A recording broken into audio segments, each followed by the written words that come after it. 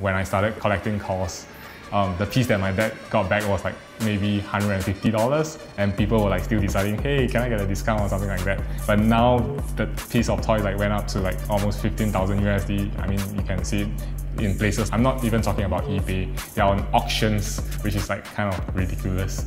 A lot of people have been like saying, hey, KAWS is just basically slapping the two cross on different kind of characters and make it his.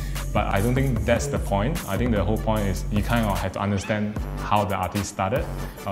If you really go back to how KAWS started, that's exactly what he did. He actually hacked all those bus stop ad posters and kind of take over with his artwork.